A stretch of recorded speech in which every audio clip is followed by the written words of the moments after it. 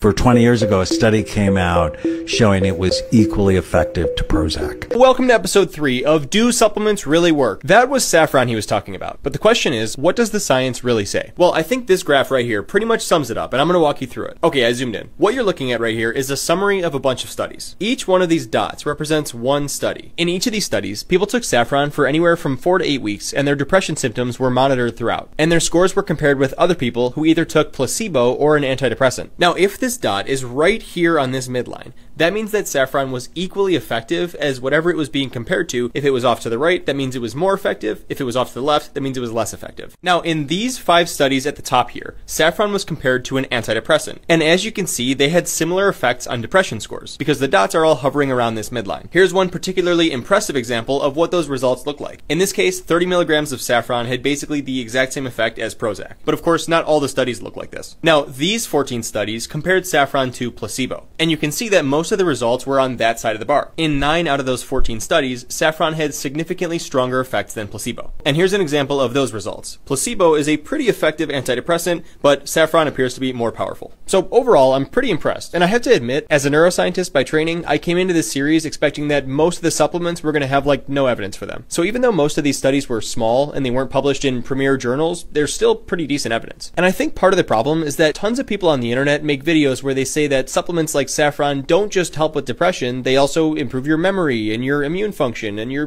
digestion. And it just gets so far away from the actual evidence and becomes such a clear sales tactic that it loses the trust of at least me. So I guess just a PSA that maybe we're better off sticking to the facts. Anyways, please comment your suggestions and follow if you appreciate real science.